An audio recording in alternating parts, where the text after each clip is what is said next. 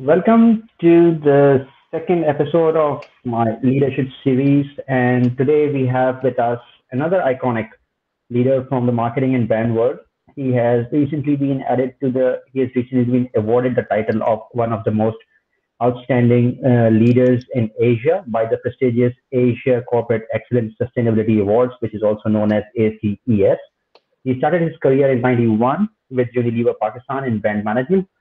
In 2001, he joined Pepsi Co Pakistan as the marketing director for West Asia business and also the franchise director for Afghanistan. As the managing director of Pepsi, he turned around the RTD business completely, and not only that, he, I would say, was the man behind making Pepsi synonymous to cricket and music in Pakistan. In 2006, he joined F&N Coca Cola Malaysia as the general manager of sales and marketing, and within 2 years, he was promoted as the head of commercials and operations for Singapore, Malaysia, and Brunei. He then returned to Pakistan in 2010, where he served the roles of vice president and general manager ICI Akzonobel, and later as the general manager for Nokia. Uh, Therefore, he was again called back by F&N Beverage Group Malaysia to join them as managing director. He is currently the CEO of Etika Holdings Malaysia, a subsidy of Asahi Group, and leading three markets in his remit, which is Singapore, Malaysia, and Brunei. And it's an absolute pleasure to have him on my show today. So let me welcome Mr. Khalid Alvi. Hello, sir. How are you? Thank you, Fahad. Thank you. So humble to hear your introduction, and it's so good to see you after a long time. Likewise, sir. And I would like to share with the audience the fact that I had the privilege of working with Mr. Khalid Alvi directly at his media agency, and that too in a very early career phase. And that was, I would say, my learnings went skyrocketing at that time because I had worked with him on very exciting brands like Pepsi, Mountain Dew, and Seven Up. So it was a great experience. So Khalid, thank you very much for taking time out on a Thank weekend. you. I know it's a Sunday, and I'll try to keep it very, very concise because I won't take too much of time. There's a lot to learn from you. And as I had explained, that we have structured the show in a manner that people who are starters can learn something from you, people who are in the middle management, and there are a few questions that generally people have, but generally you don't find people around you to answer them, even in the leadership. And sometimes it's that they don't ask, and sometimes it's just that they feel that who should they ask these questions to. So to start with, for starters, Khalid, what do you think that any starter fresh out of college should look for when they start applying for a job? That which company they should ideally go for? Is it just the names, or what are the elements that one should consider when joining a new company? An interesting question, and it's changing, Fahad. The criteria when I got out of school and started my career was very different to what I'm seeing now, and to when I go back one generation before me, the criteria was very different. So this is how the world is, in my view, changed, right? My parents' generation had a motivation and was driven mainly out of survival. Because at that point in time, I think they were all about getting their basics right and they spent their entire livelihood towards survival. Hence, what they were looking for was stability, job security, certainty of being on a job. And therefore, you would know that generation spent 30 years, 40 years with one organization, retired from there, and did Yeah, fantastically well in surviving and giving us, which is our generation, not the need to worry about survival.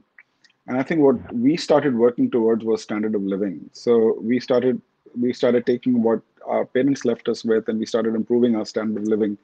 And that is what my generation was driven out of. And therefore the choice of organizations were also focused towards not necessarily job security, but was focused towards how do we actually grow in organizations to get better rewards, make a bigger difference, and start improving our lives and our families' lives. And I think that's what that generation went through. Now, the current generation, who are the youngsters now who we are talking about, I don't think they got to worry about survival drivers. I don't right. also think it's about a lot of standard of living. I think it's a lot of quality of life. So my recommendation would be to the youngsters are a few things. I think this whole corporate company careers are gonna start becoming blur. So 20, 30 years ago, joining a P&G or a Unilever was one of those prestigious entry points for people's careers. I think that's diluting. And what is coming in play is where does a youngster feel comfortable to walk into would have the following criteria in my view. And I would recommend also that one is you got to really look for your manager and your boss. You got to be very sure who you're working for. And yes, organizations are very important, critical because they bring in a lot of systems, they teach a lot to you. But I think we should never underplay who we're going to work for and who is going to be our boss. I think that's going to be one strong criteria. Second is, are there organizations that's tying you down with their systems and processes? Or secondly, adversely giving you the opportunity to make a difference and make influence the way things are done. I think that to me is clearly the second criteria that people should look for. I don't think today youngsters are looking at a 20, 30-year career in organizations. And I think organizations also know that. They're also not expecting you to come and stick with them for 30 years, 40 years, as 20 years, as many of us, did spend long times in. So Yeah. I think boss environment that gives you the flexibility to influence the systems and processes. And thirdly, you got to do what you're passionate to do. It's not about just getting a job. If you're really passionate about finance, just get into finance and get into that critical experience.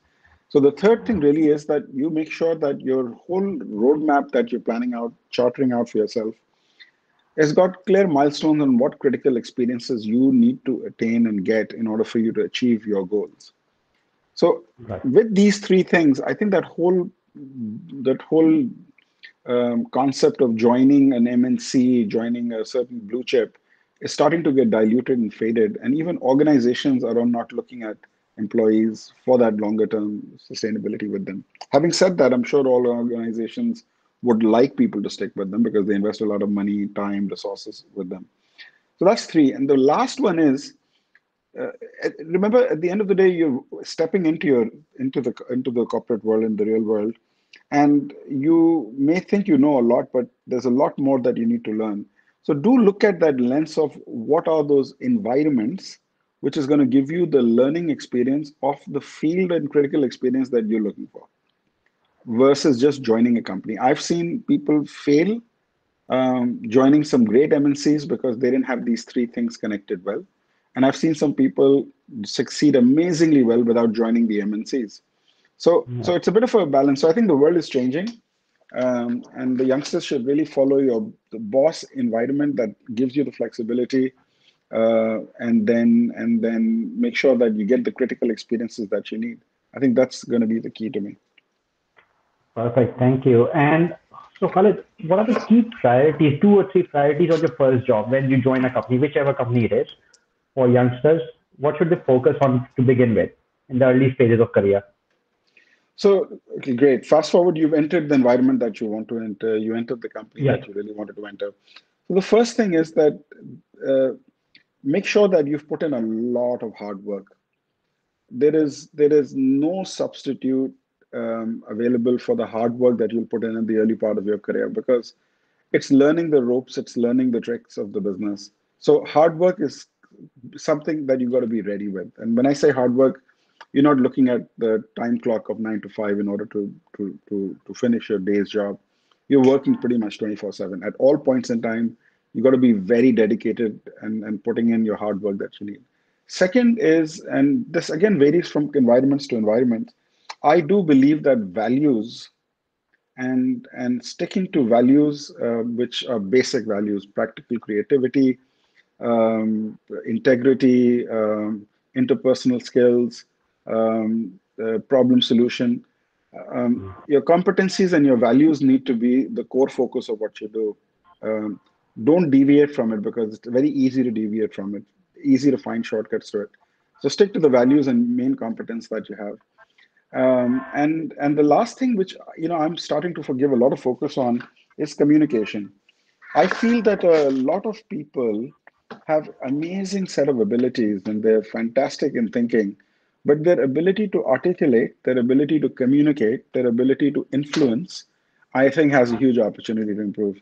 So at the very early part of your career, understand the dynamics of message management, understand the dynamics of how to communicate with multiple stakeholders, how do you communicate with the CEO of the organization, and how do you can communicate with the driver of the same organization. And I think that whole communication piece is, I just can't overemphasize it because it is so important. So hard work, sticking to values, and start focusing a lot on your communication. And communication is everything. It's your presentation, it's your ability to have a small conversation, it's your ability to participate in organize in conversations, it's your ability to write a good memo. I think that communication is something that we got to really focus on. So if youngsters who feel that that's an area where they're either shy, they're not confident on speaking, they don't know what to say, they rather stay quiet. If you fall into that bracket, I would encourage you to go into programs, training programs, go talk to mentors that helps you to overcome that, because this is one thing that will help you succeed throughout your life. Right. So, Khalid, how will you define a good culture in a company? Because as you said, I mean, people have questions. Sometimes there are cultures which are not very open for juniors to speak up, and the seniors might not like it that much. And there are cultures which are quite strict in point of view that there are a few things that only seniors are allowed to communicate to the next level or communicate to the other teams. So, how can you handle those? So, what's an ideal culture should be like? Okay, so you got two questions there. The first is what's an ideal culture and what's a good culture, right? So I'll come to that Right. later. But the second part of the question, which is how do you manage in cultures and environment that may not be very conducive for participation, may not be conducive for open communication, may be more conducive for you to say yes rather than sharing your own point of view. So remember, culture is not a written policy anywhere in any organization, anywhere in the Right. world. Culture is all about people. It's all about what kind of uh, way you would want to run the organization. Many times it's top down. Most of the times it's top down. So the first thing you got to really do is, as you walk in, you got to understand the sensitivity of the culture. You got to understand what this organization is all about. And when I said communication and why it's important, I think that's the important part of communication, because you can't have a one standard way of communication and speak in exactly the same way across multiple cultures. And I'll give you a very clear example of it. You go to an American organization, by and large, and I'm going 30,000 feet, I'm not being specific, you would find an American organization a lot more vocal, a lot more communicative, a lot more I would say participative, my experience, right? And you will have Right. American organizations who don't. When you would go into Japanese organizations, you will find communication is extremely to the content. It's extremely it's a culture which is defined by the way Japanese Kaizen management theory is. When you go to a place like Saudi Arabia, and I'm talking about pure Saudi companies, you'll find a very different culture where where your message management could be read rightly or wrongly. So, and I don't want to comment more on it. I'm sure you know what I'm talking about. I think the ability for you to understand what culture you're in is the first one before even you think about what you need to say, right? So you got to really understand what culture you're in. Within that culture, you got to really stand out in communicating within that culture. So if you got closed door culture where your next level doesn't give you access to the level ahead, it's fine. That's the way the culture is. Um, I think with the level that you have access to, you got to make sure you have very strong, effective communication. Technically, if you look at two things, if youngsters and managers can actually follow these two things, it will all fall in place. One, your boss and the culture and the level that you have access to trusts you, trusts you as a person, trusts you as a professional. And second is he's reliant on you. That level is reliant because you are adding value to the organization. These are the two things that's important that allows you the ability to communicate effectively. So to answer your question, the second question, which is, what do you do in limited cultures? I think one is first understand them, and then secondly, once you've understood them, within its limitations, you got to make sure your communication is effective, influencing enough, and is able to make a difference to the organization. What's an ideal culture? I think in philosophical terms, when I get into the car in the morning at 8:30 to go to the office, and I can't wait to get to the office, that tells me that it's a culture that I want to be in. It's home away from home. It's a place where I've got friends. It's a place where I'm engaged. It's a place which has given an environment to me which allows me to deliver my 110%. And if my leaders can allow me to do that, I think we've met what we wanted to meet. So that's my definition of it. That's actually an amazing answer for me also, because that is a very different and interesting answer. Thank you for that. So, Khalid, from a point of view of competitive cultures, how do good leaders deal with poor performance generally? I mean, there could be several reasons for poor performance. Actually, we can't generalize that. It could be market not responsive. Even good leaders can fail. Sometimes there could be personal problems. There could be a lot of other things that play its role. So how do you, as a leader, deal? And since you are the CEO, you must be dealing with so many other leaders, actually leaders of leaders. How do you deal with poor performance? So it's a very big subject that you're opening, but Yeah, let me try to give a precise answer to this. Um, the way the corporate structure is built, I think a lot of organizations can potentially be a lot bigger if only their internal system processes and people were effective, which basically means that a lot of organizations have performances which are not to par, and it's got poor performance. So it's not one organization or two. Um, I'll give you quotations like big MNCs say that, look, if we knew what we know, we would be three times the size. So internally in the organization, there's a lot of data that's not been analyzed well. There's a lot of people who are not delivering to the levels that's expected out of them. So that's a reality that we all go through. yeah, Typically, you have a standard deviation curve. If I look at it at a 30,000 feet level, you'll probably find 10% of the employees who are on the right side of the standard deviation curve, and you'll find 10% who are on the left side of the standard deviation curve. This is high performers, this is low performers. And then in the middle, you'll have average performance. That falls into 90. Within 90, you break it up again further. But let's talk about poor performance. Lots of time, my experience has been that people don't perform well because of multiple reasons. And one of those are the company has not provided them the right tools, culture, and also they're also not the right fit for the role. I think that to yeah, me leads to a lot of poor performance. Except for that, yes, there are wrong hires the company has picked up. There are people because of personal issues have let down their performance and they're not giving in the energy that's needed for the organization. And there are a few other reasons. If it's organization weakness, I don't think the individual needs to suffer. And the individual's got to pick up their socks and put this person in the right box if they've not put them in the right box. Give him the environment that's needed, and that's what leaders are supposed to do. For people who are wrong fits and they've been wrong hires and people who've been declining their performance on a sustainable basis, I don't think there's too much room for them to be sustained in the organization. Um, as a leader, you have to know that you will get high performers, average performers, and low performers.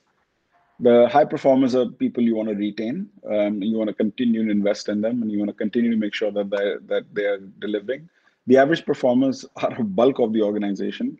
You want to continue the journey of improving them and improving their performances, and that is continuous. The low performers is because of some reason.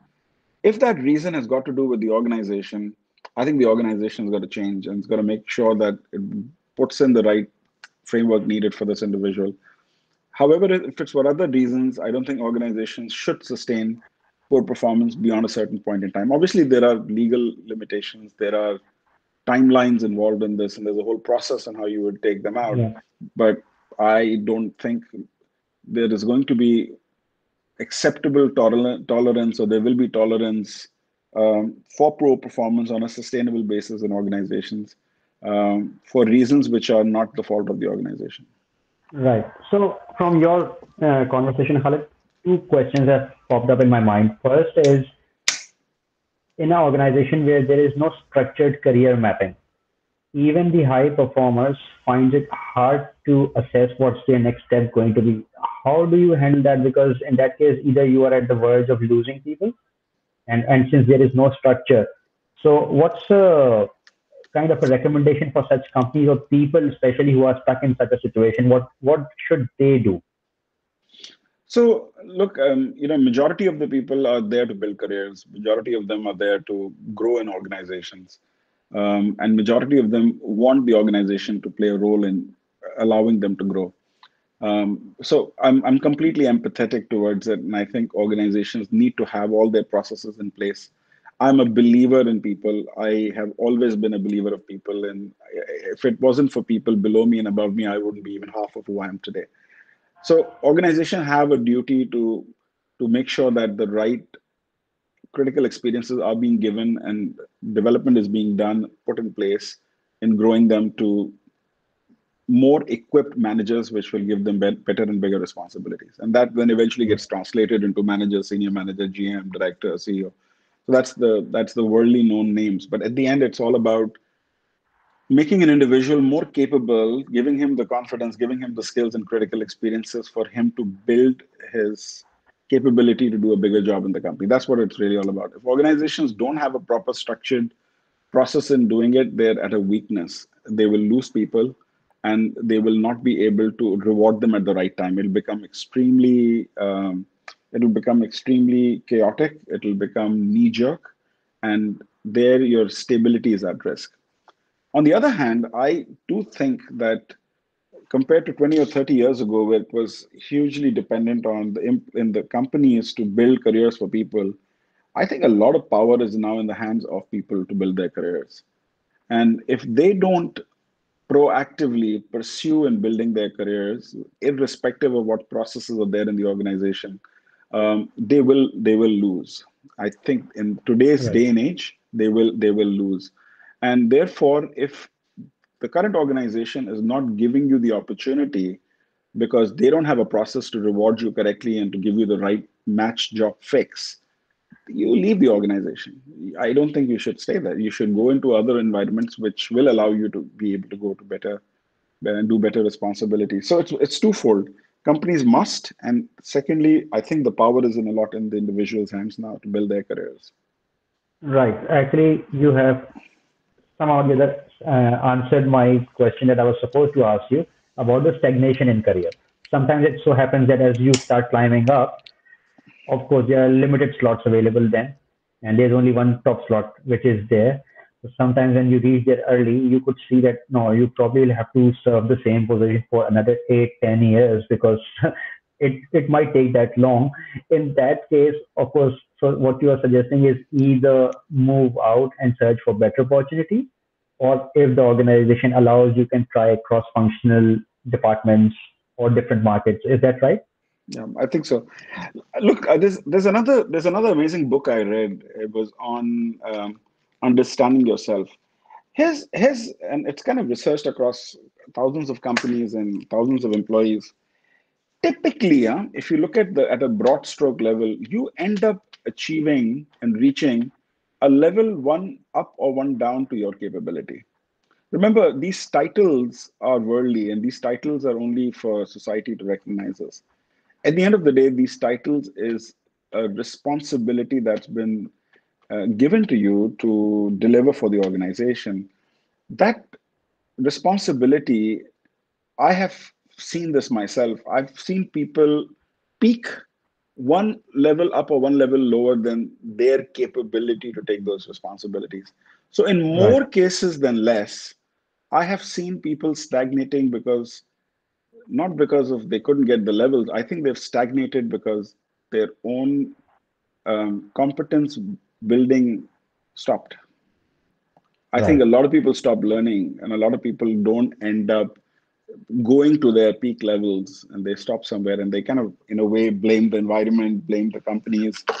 I tell you, I know of very few companies who don't need strong leaders, even in today's environment. While it's an employer's market, almost all organization needs very strong leaders between junior management, middle management, and senior management. And I've seen generally people um, people get to their potentials, one level up, one level down, and that potential is what you need to invest in continuing to build. So that's why, I was kind of saying earlier, join the right boss, get an environment that gives you the flexibility to make an influence, and thirdly, get critical experiences. It is Right. so important for.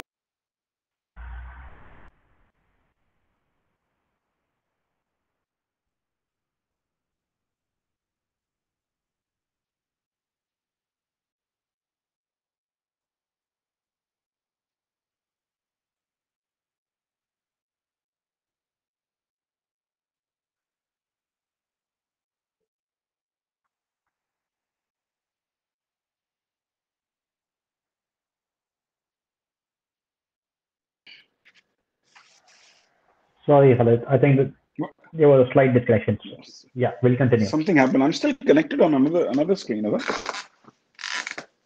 Yeah, because let me disconnect you from this one. Hmm. There we go. Okay.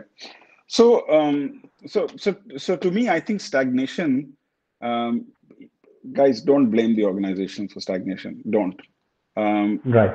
you got to invest in yourself. If you're strong and if you're stronger than you feel the organization is using you, I assure you that there'll be other organizations that will need you and that will want you. I feel a lot of people stagnate because they're not very sure of what career they're taking. They're not sure of the critical experiences they need to earn. I think communication is another aspect where I've seen some very capable people not able to go through they hit a glass ceiling a bit earlier because they're not recognized. They're not seen as the ones who are influencing. So I would put a lot of responsibility on the individual for stagnation rather than the organization, because organizations are many, and therefore you Right. could continue to move if you need to. So, Khalid, in a situation like if there are three people competing for one top slot, communication is important, most important. People management skills are important. But assuming one of the candidates is like kind of an introvert, right? And while he's good, but amazing track record in the company, are we saying that his chances of going to the top slot are lesser than the ones who are like really extroverts and who are No, amazing in their people no, skills? no, not at all. I don't think introvertness or extrovertness is a personality type. You could be a fantastic communicator being an introvert, and you could be a fantastic communicator being an extrovert. You could be a useless communicator being an extrovert, and you could be a useless communicator being an introvert. So I don't think it's got anything to do with introvertness or extrovertness. Actually, what it has to do is content. It's your body language. It's what you say. It's the message correctly managed. It's stakeholder management. It is staying focused to values. It is having, in my view, a control on your emotions. That's a very, very important thing. I've seen a lot of people are unable to control their emotions well, and that kind of comes out in communication. So I completely disagree, Shah. I don't think introvert or Yeah. extrovert has anything to do with it. But three people competing for one job and eventually one get it is unfortunately a reality because that job is one. Now, the reason Yeah. why two of those threes don't get it, there must be multiple reasons. I feel that eventually, if you've done extensively hard work, if you've followed strong values, you're strong in communication, and obviously you need to have blessings from the Almighty and prayers from your elders. Eventually, you don't lose out. You may lose Right. out in a company not to be in that one person who became a CEO versus the other two who didn't. But if you're capable and you're strong, you will become a CEO. Maybe not in this organization, you'll become somewhere else or your own organization.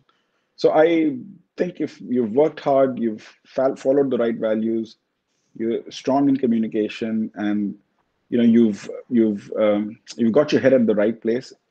I think eventually you make it.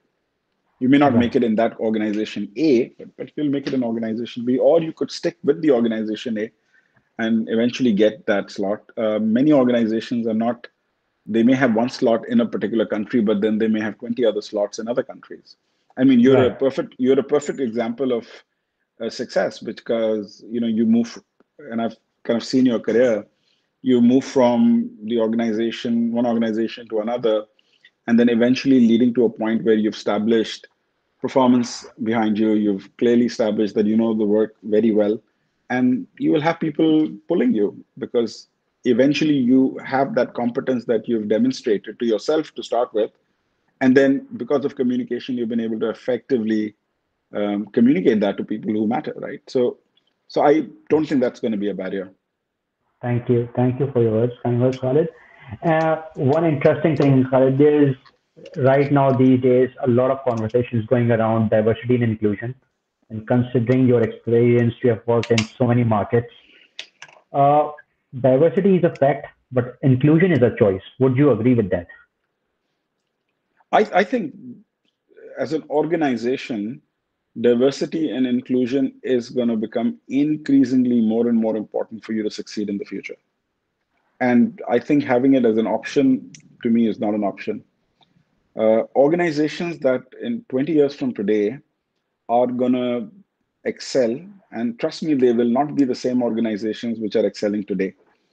And they're going to be new organizations. If we go back 20 years, and if you look at the organizations that are excelling today, a lot of these organizations didn't exist 20, 30 years ago. They all came in now. And if it wasn't for diversity and inclusion, I think they would not be to where they are now. And that will become increasingly more important going forward. It's it's no longer about and it shouldn't be. It is no longer about the gender. It's no longer about the race, the ethnicity, the nationality. Uh, it is all about what organization brings on the table and delivers. Because every organization is stretched. Every organization is stressed. Even the very successful ones are stressed because they're looking at a future which is going to be different. And they're competing. In most cases, they have a competitor. And in most cases, they want to grow ahead of competitors. And in order for you to do that, there is no way you can run away from being an inclusive organization that allows participative thinking and picks up wisdom and knowledge and experience of the whole rather than one. And diversity, I'm a believer that everybody brings something to the table. So you got to be able to be very sure as a leader what are the skills you are needing on the table. A lot of times, we as leaders make that mistake. We may be wanting to hire a sales director, we may want to hire a marketing director, but actually, what we're needing is either do we need a very strong control person with demonstrated track record of demonstrating strong controls in the organization? Are we looking at aggressive top line builders who've demonstrated that? Are we looking at um, individuals who are all designed to build strategy for the future? So it's important for us to know exactly what are the skills we're needing and put that on the table. And I think that skills has no nationality, no color, no. What you do need is experiences. So if I'm looking for a very traditional role in, let's say, China, and one of the rural China provinces where I need that individual to deal a lot with the local Chinese, where English is not spoken, your English as a communication will become a important. Your Chinese or Mandarin or Hokkien would need become an important criteria for you to have because that job needs it. But that's got Yeah. nothing to do with diversity and inclusion because that's just a very specific requirement for the job. Right. So, Khalid, inclusion. Is inclusion or can inclusion be a little bit challenging for critical decisions when you are about to take some major decisions, and Okay, in our business your decisions could be risky, quite risky, right? And can cost you a lot. So is inclusion a barrier? I don't think so. Look, the one thing that I think we all need to probably take back with us, organizations are not a democracy. They are Right. not a democracy, right? So if it was a democracy, all CEOs would be voted in.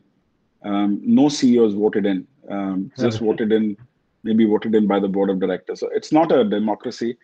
What you do need is, as a CEO, you can never be a subject matter expert in the entire organization. What you do need is excellent leaders who know exactly what they need to do in their functions. And to me, not taking their inputs and not making them as a part of participative decision process, you are likely to lose out on that big opportunity that you may have. Absolutely, leaders are making critical decisions all the times, and many times they're unpopular. I end up making a lot of unpopular decisions, and that's the risk I take on being on this job, and that's why the company has entrusted me on it. But no, I don't think Right. it is a barrier. I think inclusion needs to be used as leveraging the collective wisdom of the organization to the best possible options that are offered to the decision maker to make. As a CEO and as a leader, and this is a message to everybody who's listening here, if I can get people under me better than me in their respective fields, and if I could get them to just work together, I've done my job. Right. I have really done my job because that's really where majority of the problems are. The issue is when you get very strong leaders and who are very good in their work, they're not easy to work with. They're difficult to work with, and Yeah. because they're running at very different pace to many other leaders. So if we could get leaders to be very good in what they do, par excellence, and get them to work together, I think as a CEO, they've done his job very well. Obviously, he needs to set the agenda. He needs to take people along. He's got to make sure that execution has happened to its core, right? So set the agenda, Yeah. take people along, and executing to excellence. But having said that, if you can get strong leaders and they work together very well harmoniously, these three things will start falling in place faster and sooner. Right. So, Khalid, as you're moving towards the closure of our discussion today, a leader who's very nice and considerate, but very self centered, versus a leader who's a difficult person to work with, very demanding, but selfless. Which would be a better person or an option to work with? Okay, can you repeat your question again? A leader who is very nice and considerate from a personality point of view, very empathetic, but quite self centered, versus a boss who is very demanding, difficult to work with, but at the same time quite selfless, an amazing person who would ideally, I mean, it's a personality choice again, but what would you prefer for people who are listening today? That what should be their choice of the person to work with? So there's no right or wrong answer, Fahad, in this. And unfortunately, even people are very comfortable at times with just taking instructions from others in a very authoritative leadership style. And they're very comfortable because they don't want to put their neck on the line.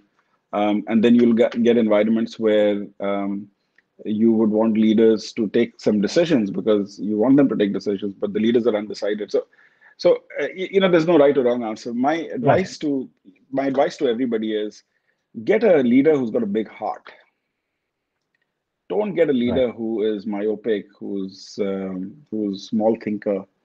And I have seen many leaders who are like the small thinkers I'm talking about. And I think it'll never help you. Get a leader who's got a big heart. He will be demanding or not demanding is a separate issue. But you need somebody who's a human being who's got a real heart and a great heart, who's generous, who rewards, who compliments, who appreciates, and will also come and criticize to you when things are not right. But get somebody who's generous, get a leader who's got a big heart, um, even if he's very demanding, and even if he's extremely painful because he's just getting you to work much more than you'd expected or you've been working. It's fine yeah, because he's training you to be a completely different leader altogether. But get somebody who's generous. If you're in a company who doesn't reward, if you're working with a leader who doesn't reward you, who's careful in the increments he gives you, extra 2-3% bothers him, and he's not, recognizing you at the right time, and he's kind of taking away effort. Just leave that company, leave that leader.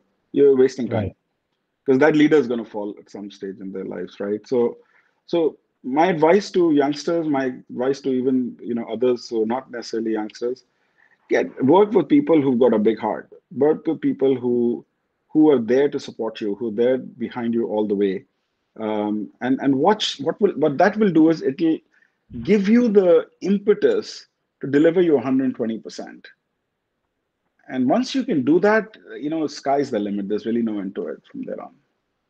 right. So, Khalid, last question for today. In your Yeah. view, what is leadership? That's a very broad question and a very important question. Um, Leaders are leaders are people who, in my view, have the following traits, right? One, who can get a good sense of how future is going to look like. Right. Two, they're people who believe in that future. Three, they have a big heart and they lead a set of people who he believes in and ensures that every tool is provided to them to deliver. He's somebody who rolls up his sleeves and he is not level and hierarchy conscious. Right. Um, he's somebody who's fair and he's very strong on values. I can't think of a leader I can't trust, right? So to me, it's someone who's a holder of custodian of values. Someone who will punish you or reward you fairly, and someone who takes people along. Right. Wonderful, wonderful. And it was again after a very long time, Khalid, really nice talking to you. And Likewise. people who people who are listening, my apologies because I probably have a bad light because when the day started, it was bright and sunny in Sydney. Right now, it's Okay. cloudy and raining. Okay. So, Khalid, thank you very much for taking time out, sir. Thank you, and I'll stay in touch with you. And good to Thank you, see you Fahad. after a very long time. Thank you, Fahad. My best wishes to you in your career and best wishes to everybody who is listening to this. Thank you so much. Thank you. Thank you. Thanks. Bye Bye bye. bye.